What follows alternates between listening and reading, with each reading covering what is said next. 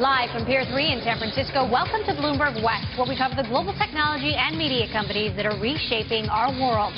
I'm Emily Chang. Our focus is on innovation, technology, and the future of business. Let's get straight to the rundown. Facebook keeps tumbling. Day 3 and the stock hits $31 a share. This as lead underwriter Morgan Stanley is already facing a subpoena over its actions before the start of trading. Google CEO Larry Page lashes out against Facebook, accusing the social network of holding users hostage. What did he mean by those comments, and how do users break down in the battle of Facebook versus Google? And we have liftoff. Officially, SpaceX's Falcon 9 rocket blasts off in the pre-dawn hours, topped by a space capsule that could become the first commercial vehicle to dock at the International Space Station. We'll hear from SpaceX founder Elon Musk.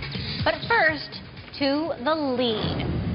The Facebook postmortem is getting ugly. An investor has now sued the NASDAQ over the initial trading delays. Shares plunged again today, another 9%, closing at $31 apiece, well below the initial offering price.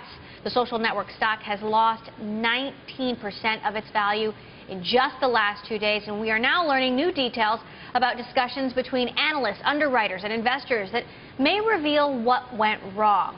Just days before the IPO, Facebook began telling analysts to lower their sales forecasts, in part due to traffic shifting to mobile. Analysts from Morgan Stanley, the lead underwriter on the deal, cut their projections during the roadshow. At the same time, though, some investors say underwriters misled them about how much demand there really was. Either way, Facebook has lost more than $19 billion in the last 2 days. For more on this, let's bring in our editor-at-large, Corey Johnson. So, Corey, what's the verdict here? Has this IPO been a failure? Well, I mean, you know, the parlance of Wall Street is the broken IPO. Did it break through its own price? IPO price, is it a failure? But I think that whole construct is fairly ridiculous. I mean, is this a broken IPO? Well, if you look at it trading below 38 bucks a share, yeah, it's a broken IPO. But what's the purpose of an IPO? It's raising capital for the company. So let's look at how much capital was raised, how that compares to other companies. Big IPOs, tech IPOs we've seen in the last year. Take a look at this. If you look at what happened with, and I've just picked these, but you know, maybe there's wrong comparisons, but Zynga and Groupon. This is how much money was raised by the company. This is not insider selling. Facebook raised $6.8 billion for its corporate coffers. Zynga, a tremendously successful IPO for raising money, raised $1 billion for this startup company here. Groupon, although it's a very big offering, only raised $700 million for the company, but the rest went to insiders who were selling, including investors. And to be sure, Facebook investors sold as well. What about the investment banks? Think about the investment banks who got paid in this thing and how much Facebook let them walk away with of the proceeds that were raised. This is the percentage of the deal that went to banks. Facebook, just 0.4%. Zynga, run by, let's not forget Mark Pincus's father was in the investment banking business, 1.8%. Groupon paid 3% of the offering to the underwriters in terms of the underwriting and management fees. So the combination of those two things, I mean, if you look at what Facebook did, they took the money, they didn't give it to the bankers. They raised more money than anyone in technology in a long, long time, maybe ever. So this is a giant IPO that succeeded its primary cause, which is to give Facebook capital. So who were the losers? Really quick, a list of the losers in this deal. If you look at the losers in this deal, you'd have to start with the investment banks, who made less money than they usually do, if you can talk about the tens of millions of dollars Morgan Stanley and Goldman Sachs and others took for this deal. The NASDAQ, egg in their face. They spent more time trying to make a fancy TV presentation, having their CEO dress up like a Star Trek character instead of actually making the offering work. And the stock flippers, those people who really thought that it's their fundamental right to buy something and sell it in a couple of seconds, a couple of minutes, and make a lot of money. So who were the winners? Well, there were the inside sellers, most principally Mark Zuckerberg himself, a winner because he sold a deal, a company that he really controlled. And next, Excel, Goldman Sachs, selling a bunch of shares at the $38 offering price, better than the market was willing to bear, at least to this point. And Facebook, Facebook themselves, of course, raising so much money in this IPO deal. Again, I think from the perspective of the purpose of the capital markets to raise money for companies to do great things, Facebook won at that game. Emily? All right, Corey Johnson, our editor-at-large, thanks so much. And we are getting some breaking news now from the Wall Street Journal. They are saying that the NASDAQ would have pulled the plug on Facebook's IPO had it known the full extent of the problems that would have been caused by that technical glitch. Let's bring in our senior West Coast correspondent, John Ehrlichman, who's been looking into more details about what exactly happened between the underwriters, analysts, and Facebook ahead of the IPO and NASDAQ in the aftermath. John? And Emily, a late development today as well is that the state of Massachusetts has issued a subpoena tied to what Morgan Stanley may have been saying to its clients ahead of this IPO. Here's what we can tell you that was happening on the roadshow, according to one investor who was participating in that IPO. I'll take you back to May 9th. That is the day that Facebook updated its prospectus to highlight what you said earlier in the show, the mobile issue. Remember, we were talking so much about the concerns about more people using Facebook on their phone and what that made for the advertising outlook. Well, as part of that, the analysts at the firms that were underwriting this deal, Morgan Stanley is the one that gets most of the attention, but JP Morgan and Goldman Sachs are also in that group, according to this investor who we spoke to, were calling their clients, including this particular client, and saying, look, our analysts have trimmed their estimates for Facebook based on this most recent development. We wanted to let you know, as a potential investor in this deal, that they were doing that. This is stuff that was taking place over the phone, limited email trails, in large part because these analysts have yet to officially put coverage on these companies. They're only in the IPO process, and they were reacting to what was going on in the updated filing from Facebook. Exactly, John. What exactly are analysts allowed to say, especially if they are affiliated with the underwriter?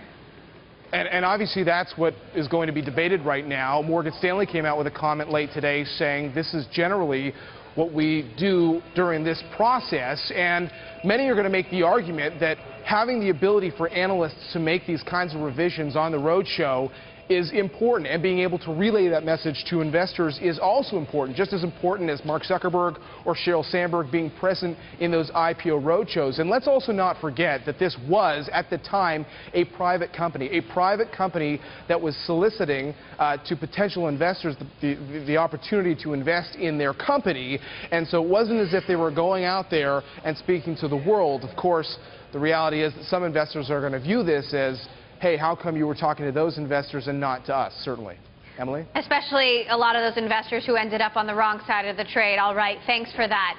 John, there hasn't been a lot to like about Facebook's first few days as a public company. What is the view from inside the investment banking world? John Merriman of Merriman Holdings and Carter Mack of JMP Group are both here to talk about it. First, got to ask you, what's your reaction to this news from the Wall Street Journal that the NASDAQ would have pulled the deal if they had known that all of this would ensue?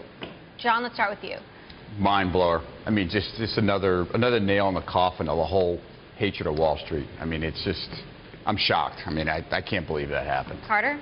Yeah, I mean, we heard that there were issues and that, you know, in hindsight, maybe they would have been best off waiting and trying to get this open on Monday rather than trying to get it open on Friday when they knew they had an issue.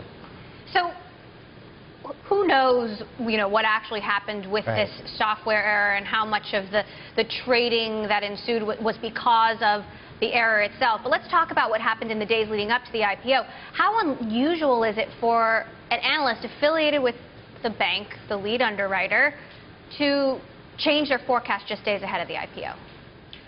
I think the timing, I've never heard of it. I don't know if you ever heard of it. I've never heard of that happening before. And this whole idea of unequal dissemination of information. You know, the institutions heard some chatter, the numbers are coming down. Obviously, retail's not getting that call.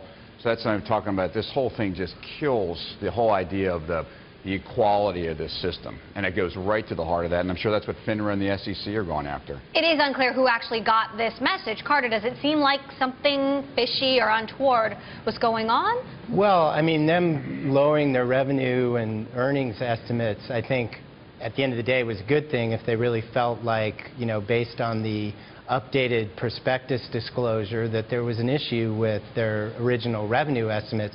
I think what John's talking about is who actually got told that.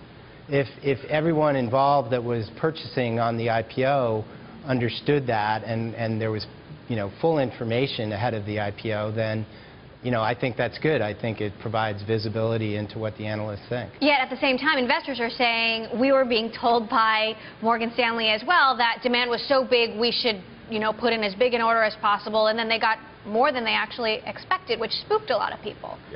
Yeah.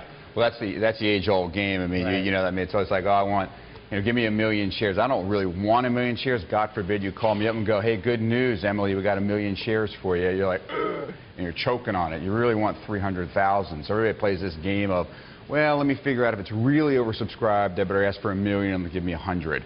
And they plug you for the full amount. Everyone's terrified. Okay, John Carter, hang on, stick around. We're going to continue this conversation after the break. More with John Merriman and Carter Mack coming up. Also, Google CEO Larry Page fans the Facebook fire, the tough words he had for the social network next. And for all the latest tech news, don't forget to check out our tech channel, Bloomberg.com/technology.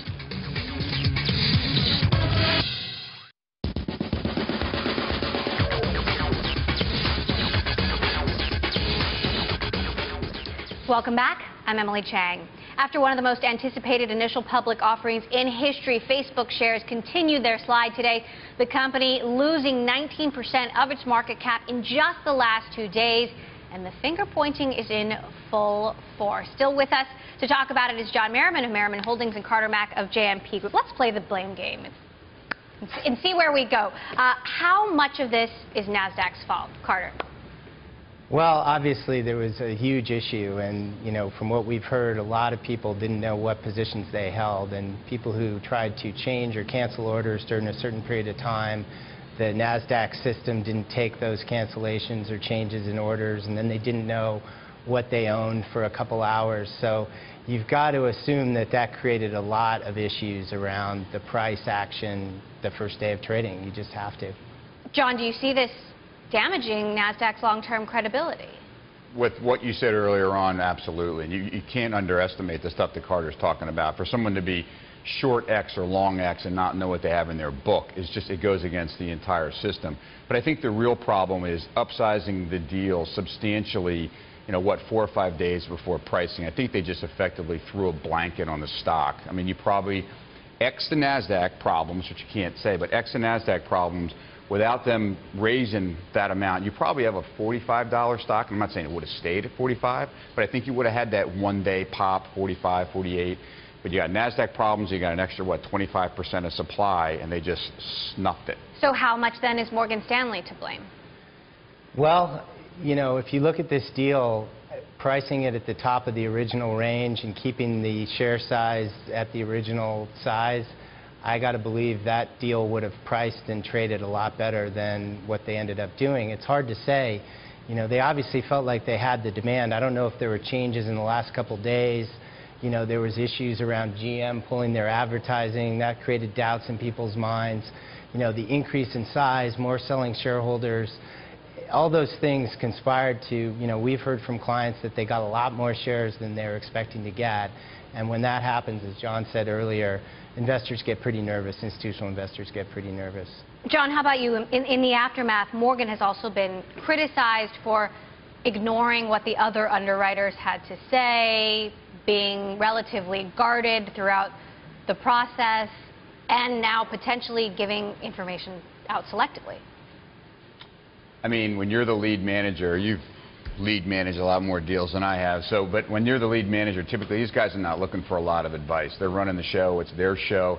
It's very difficult to have a committee type effect going on. You got to have somebody strong at the top. So I can't say these guys could get together around the table. Now, if there were a real problem inside there that we're not hearing about yet, then they should have rolled their sleeves up with the 5 top guys and said, okay, what do we do here, fellas? Do we push this back?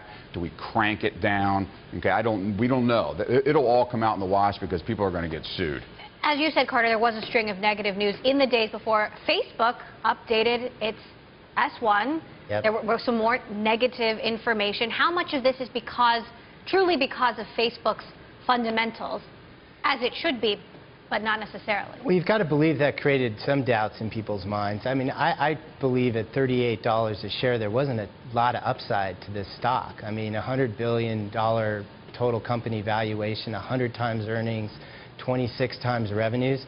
I mean, Facebook it needs to get everything right to support that kind of valuation. So there just wasn't a lot of upward potential besides just what was, the hype that was being fed to the retail market and everyone expecting a big first-day pop. I don't think it would have been sustainable if it had hit $45, $50 a share. It probably would have trended down pretty quickly. John, how does this impact other IPOs? Well, I mean, I think that one thing we haven't seen yet is we haven't seen some of the smaller companies that actually trade at reasonable valuations go public. I'd be interested in seeing that. I know you would, too. I mean, so there's companies out there that can go public trading at 12 and 15 times earnings and 1 and 2 times sales that are growing fast, but they're smaller companies. The market just cares about, retail cares about, or used to care about, Facebook and Apple. That's it, right? Yeah. So I'd like to see the companies that really make America great, per se, the smaller companies, okay, be able to go public and access the capital markets. The untold story here is that the technology IPO market so far in 2012, ex-Facebook, has done exceedingly well. Mm-hmm. Average first-day gains for technology companies this year have been over 27%. And those have held. The average technology IPO is up 26% today. But Facebook's getting all the attention. John Merriman and Carter Mack, thanks so much for joining us today. Thanks, Emily. For the post-mortem. Coming up, Google CEO Larry Page takes a swipe at Facebook, saying the social network is holding users hostage. We have the story behind those comments next.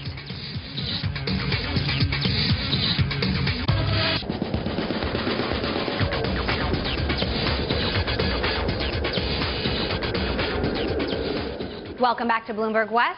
I'm Emily Chang. In New York, some of Silicon Alley's hottest startups gathered today at the TechCrunch Disrupt conference. Bloomberg's Christina Alessi is also there, and she joins us live from New York's Pier 94. Now, Christina, how's it going out there?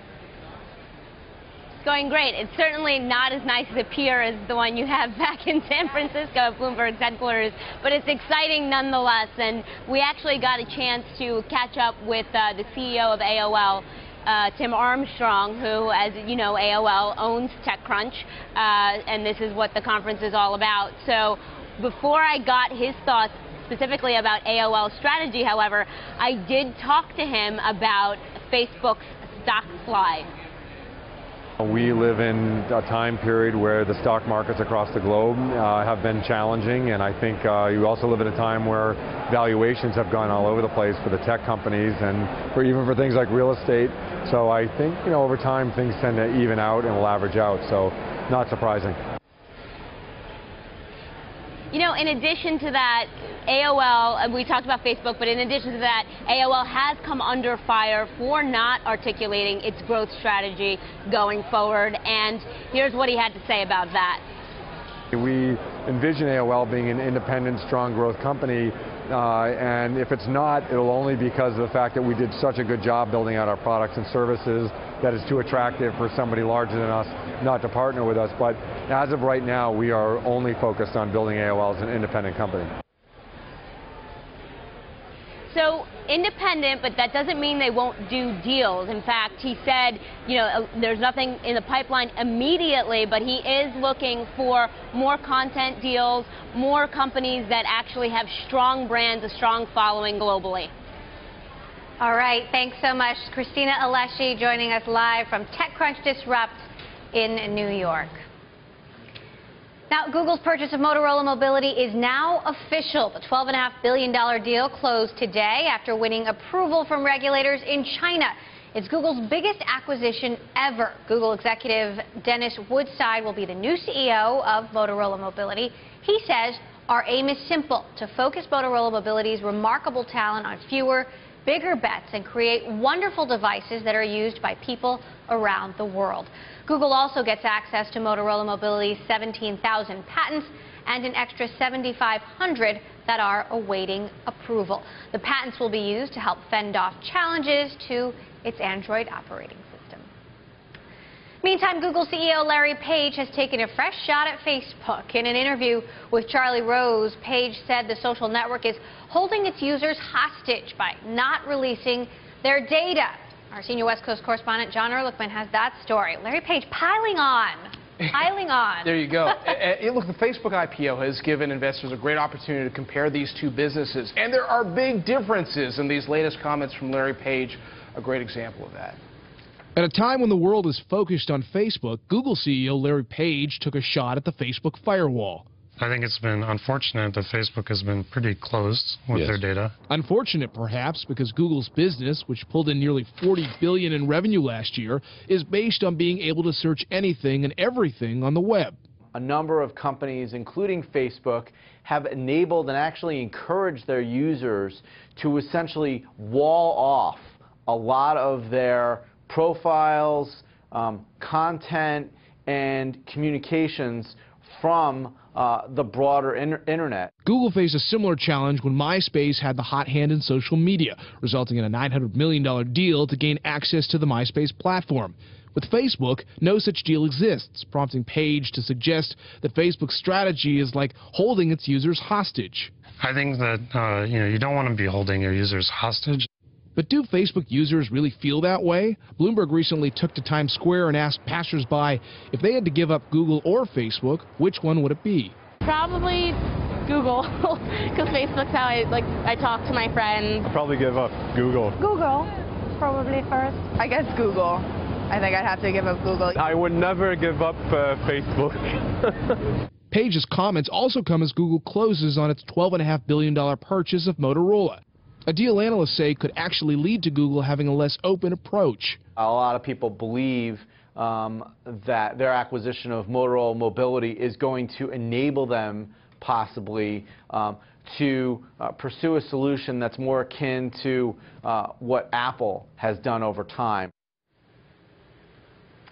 Now, Google and Facebook, obviously not so tight, but Facebook and Microsoft, on the other hand, have a very close relationship. I mean, it's so important. It wasn't that long after Google and MySpace cut their deal that Microsoft bought a 1.5% stake in Facebook for $240 million.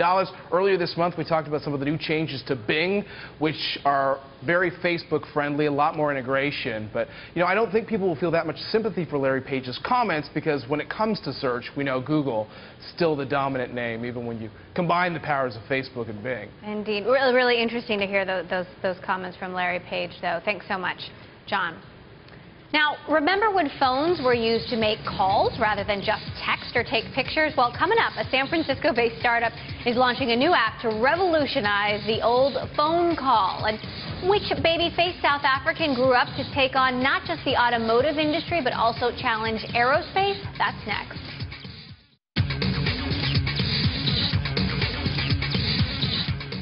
You are watching Bloomberg West, where we focus on technology and the future of business. I'm Emily Chang with your Bloomberg top headlines. Best Buy reported mixed first-quarter earnings, profit falling 26%, but the retailer was able to lure some customers with discounts on smartphones. Meantime, Best Buy selected executive search firm Spencer Stewart to conduct the search for its new CEO. Former CEO Brian Dunn stepped down following a questionable relationship with a female employee. Microsoft CEO Steve Ballmer told a forum in Seoul that he expects 350 million devices running Windows 7 to be shipped this year. Ballmer also predicted 500 million people will be using Windows 8 by the end of next year. Windows 8 is expected to go on sale in October. CBS is claiming victory in the ratings race. The network says it finished #1 in prime time for the 9th time in the last 10 years. CBS says it averaged 11.7 million viewers a night and led runner-up Fox by the widest margins in 23 years. Fox, however, beat CBS in the all-important 18 to 49-year-old age group. San Francisco-based startup Sidecar is trying to make your smartphone even smarter. Today, they are launching a new app to let smartphone users share location, photos, and live video during calls. Our editor-at-large, Corey Johnson, has more on this from the newsroom. Corey? Very cool app, Sidecar. The money behind Sidecar, some of the smartest money in tech. Excel Partners have brought us, among other things, a company called Facebook. We've mentioned Facebook before on this show. Excel Partner and Real Networks founder Rob Glazer joins me. Rob, cool app. I thought Sidecar was a drink. Sidecar is a drink, and we hope to toast to its success a lot in the weeks and months ahead. But it was this really cool thing where everyone has smartphones, Android phones, iPhones, but no one had really stepped back and say, on the phone call, what happens between hello and goodbye, how can we reinvent it if the person you're calling also has a smartphone? And so that was what we decided to do with Sidecar, and we came up with something that, it's just a couple hours into launch, but overall we're feeling great about how it's going. Well, so let's talk about some of this. So one of those things is this sort of video call, hey, you won't believe who's standing next to me, and then during the phone call you can lift it up and do essentially what Apple advertises as FaceTime and others have tried. Yeah, well there are some two-way video calling applications, that's great, but a lot of the applications are things like what we call See What I See, where literally I can be at a concert, I just put it up and I show you the band, or if I'm in real estate and I want to show a prospective buyer the house, I can just put up my camera and not make them put on makeup and look great and photogenic for me, when really all they want to do is see what I'm seeing. Right. And we also support sharing photos immediately during the phone call, sharing contacts, sharing map locations. I think the map thing's really good. I'm not saying my wife always gets lost. I'm just saying the conversation, well, where are you right now? I don't know where I am. Exactly. A map that you can exchange during a call seems brilliant. The where are you right now, push a button and answer the question. The where should we meet for lunch, pick a place right in the middle of where the two of you are.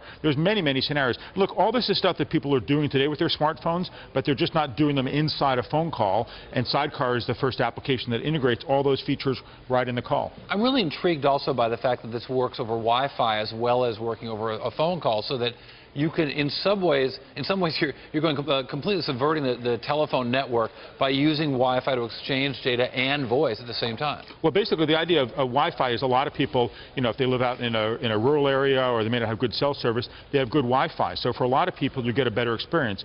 We also, with Sidecar, decided, look, we want to make this as easy as possible for people to get going with. So if you're on Wi-Fi, you can call anywhere in the U.S. and Canada for free, even if the person you're calling doesn't have Sidecar yet.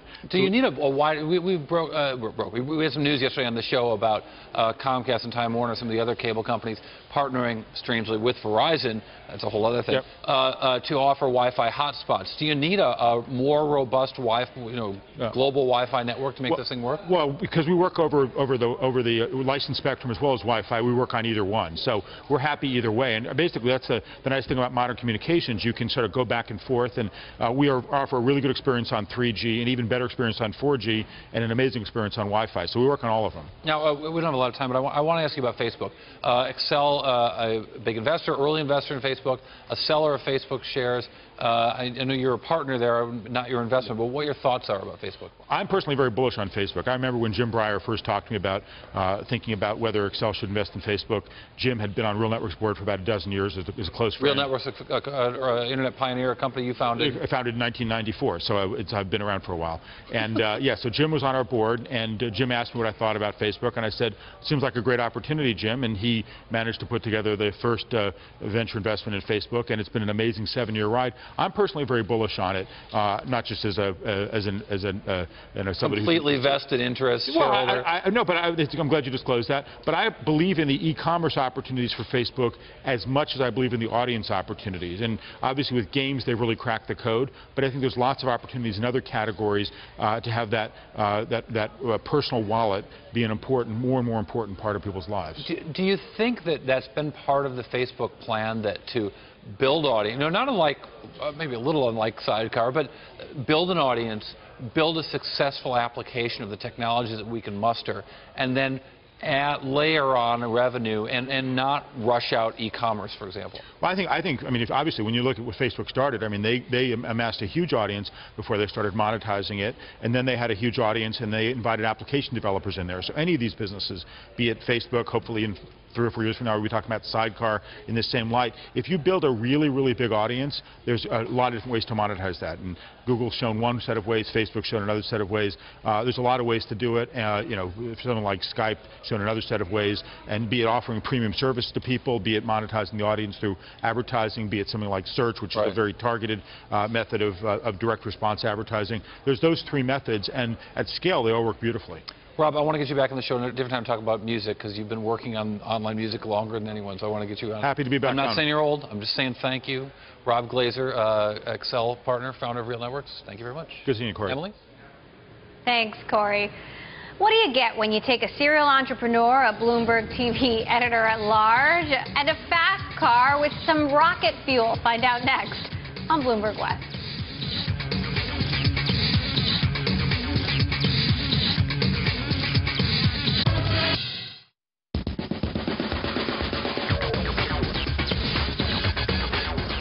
Welcome back. I'm Emily Chang. The cloud craze continues. Fresh off its multi-billion-dollar purchase of SuccessFactors software heavyweight, SAP has agreed to buy online trading platform Ariba for a whopping $4.3 billion. Its biggest push yet into cloud computing. For more on the deal, let's check back in with John Ehrlichman. John? Emily, thanks. And I'm here in the newsroom with Aaron Riccadella of the Bloomberg News team. Ariba, kind of a blast from the past, actually. This is Ariba is a company that went public back in '99. There was this wave of online exchanges that was particularly hot in the late '90s. SAP just bought them today. SAP has paid up for this asset. And we're talking about as a network for buyers and sellers used by businesses, and it's connected to the cloud. Explain that very quickly. So what Ariba does is they're an online network. They bring buyers and sellers together for business goods, even things like staples supplies for offices. Now, SAP has back office software, so this complements what they do quite well. But we see that SAP is paying up for the asset also. And I'm sure Larry Ellison will trash this deal at some point too. But the reality is that all the big software players are making huge deals tied to the cloud right now. We're seeing Oracle make some acquisitions in cloud computing. They came in and bought right now in Taleo. SAP back in December paid $3.4 billion for SuccessFactors. So people are stocking up as they try to get armed for cloud computing. Hey, I want to move to Dell because they just had their earnings. You spoke to the chief financial officer. It was a lousy quarter. What is the takeaway? Dell had a tough quarter. April sales came in lower than expected. They cut the forecast for July. The CFO, Brian Gladden, had said to analysts today there may be some impact on earnings this year. What's happening with Dell, you know, we're seeing that tablet computers and smartphones are starting to cut into sales. This has been happening for a while. And they said it. They were very clear about that. Right? They came out and said that today. Yeah. And tomorrow, HP reports. Who knows, based on what we saw from Dell, what those numbers are going to look like. But just as important, the layoffs. You reported last week that there could be upwards in the neighborhood of 25,000 layoffs. Give us more guidance on what we should be expecting to hear. So we had reported last week that SAP may lay off as many as 25,000 people. Maybe 10 to 15,000 from their services unit. You know, analysts will be really closely watching the balance sheet, which has been hurt. This is a company with only about $8 billion in cash left, $25.5 billion in debt. People want to see some more health there. At HP. Okay, we'll watch for those details tomorrow. Aaron, great reporting as always. Aaron Riccadella of Bloomberg News, and Emily, I'll send it back to you. Thanks so much, John.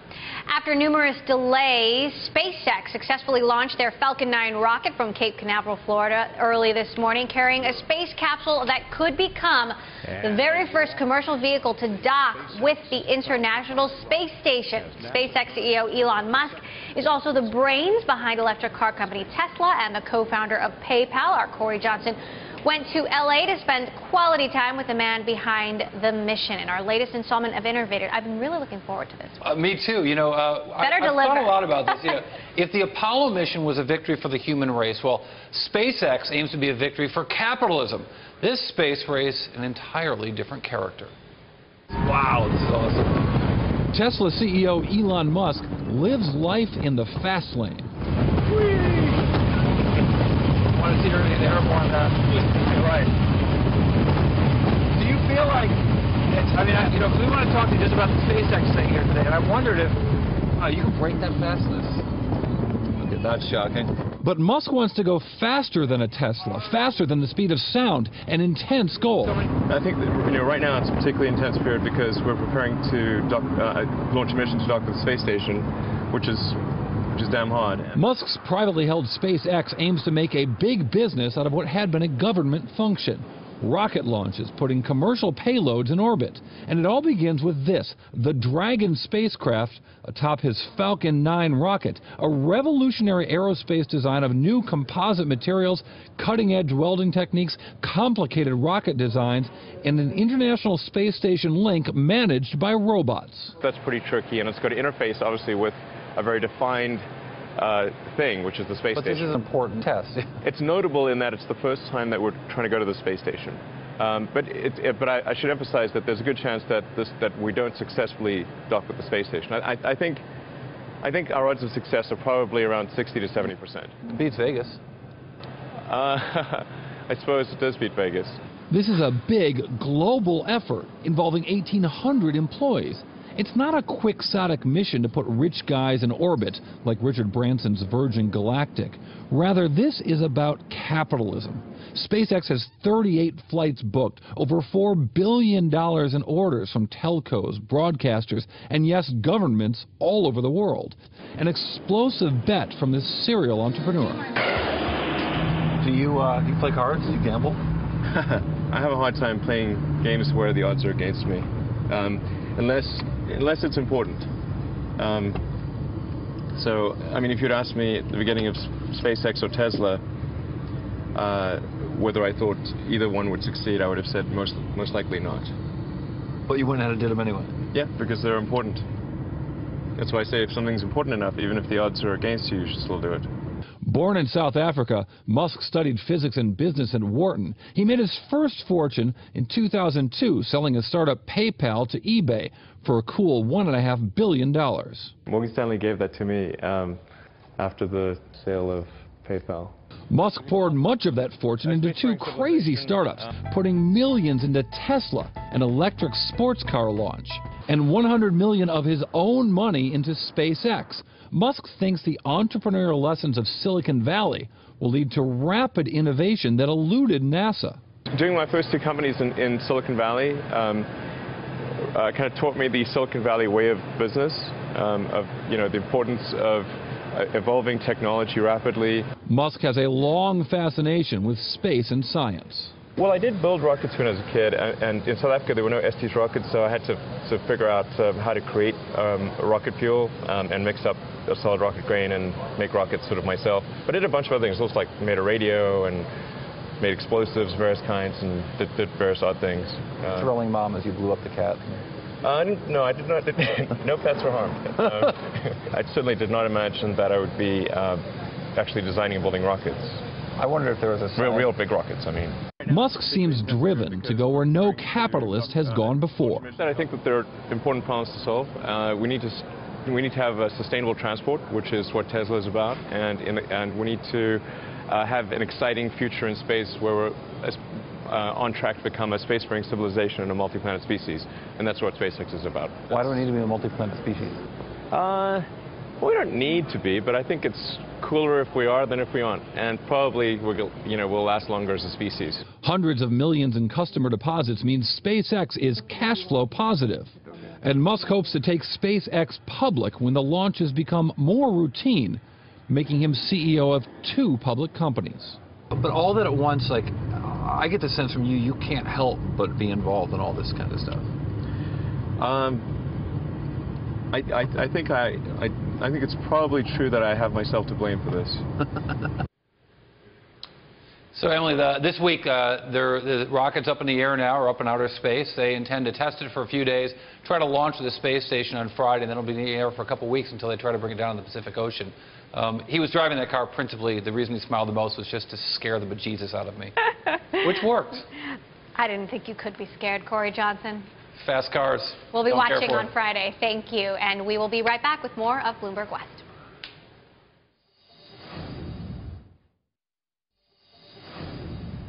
This is Bloomberg West. I'm Emily Chang. Have you ever been reading on a mobile device and wished you could just mark up the document with a highlighter to quickly share with your colleagues? Well, startup Branchfire offers an application called iAnnotate that empowers users to do that and much more to streamline your digital workflow. Earlier, our own Corey Johnson sat down with Branchfire co-founder and CEO Ravi Bhatt to find out just how they made his favorite iPad app. iAnnotate is a great solution for going paperless on a mobile device. So if you have it on the iPad, for the first time, you can leave paper behind. So I have to say, I reached out to you guys on a Sunday night. Yeah, that's I thought, this is my favorite app on the iPad. This it's great to hear. People always ask me what it is. It's this. Because the ability for me to go through a 10K, highlight what I want to highlight. If I see something bad, I can stamp it with a skull and crossbones. I can search for my annotations if I want to type notes. Sure. I just think this is a fantastic app. Do you live in fear that Adobe is going to wake up and try to do the same thing? Well, that would be a great problem to have. I mean, what we love to do is work with users. I mean, our product development strategy is a conversation between us and our users. They're constantly pushing us to do more, and we're innovating because of them. So. Yeah, I've got to say the most recent update was it really tuned in a lot of stuff. It made finding the tools a lot faster. Sure. I have, the geek that I am, can often be found in a bar late at night, sitting with a cheeseburger, going through a 10K, trying to understand what's going on with certain it makes companies. you quite the popular person, yeah. Exactly. We have a lot of people writing that in. So, Real social. What was your inspiration for this initially? Well, we really wanted to see people work better. You know, we've been kind of disappointed in what's happened with productivity in general. You know, we've been kind of stuck with the word processor and haven't been able to really move further. And with mobile devices, we saw a great opportunity. We'd been working in interactive legal brief technology and all kinds of other things, but when the iPad came out, we were like, wow, that's our device. So with the iPad and iAnnotate, you're able to really interact with your documents in a way that you really couldn't be able to do before. When I was first at a hedge fund, there was another analyst that sat next to me. We both kept a gym bag at our feet, and all day long we'd print out big documents, throw them in the bag, and read them on our commute in the train on the way home. Right. Do you talk to users whose lives have been changed dramatically, or their commute or whatever is different now because of things like this? Oh, absolutely. We have Fortune 50 companies where boards of directors just use iAnnotate now, and this is compared to getting a FedEx of a board pack that was a huge ton of information, and then having to get another one back at the home office, so whenever they fly in, they have a big binder of information. Here, their annotations stay with them, their notes stay with them, and it saves thousands of pieces of paper. So you guys make money when you sell the app in the store. Do you have other sources of income for this? No, right now we are totally a cash flow positive business. We've been fortunate to be able to, charge a little bit of money and work with users to really develop technology that they find useful today. So, how big is the business? In terms of people, in terms of cash, man. Can you give me a clue? I yeah, sure. Well, we're pulling in 7 figures, and we've been doing 100% growth for the last few years. So we're looking to keep up the trend.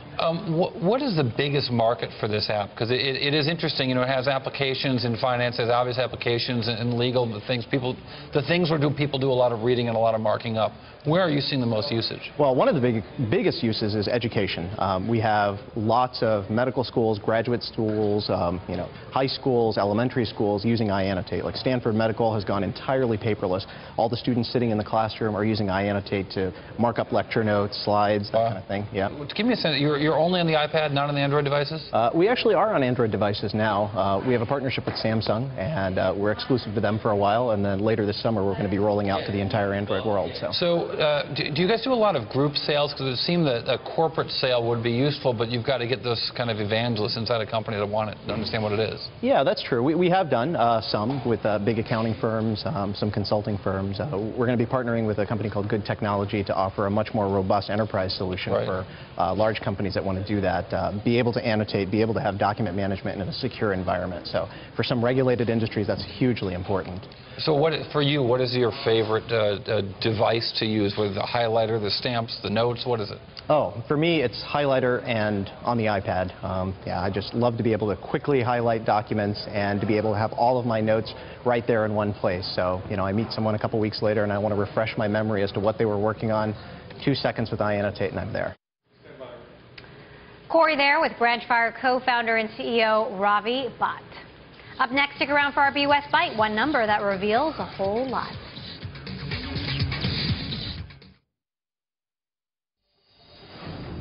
Time now for the BUS Bite, where we focus on one number that tells a whole lot. What do we have today?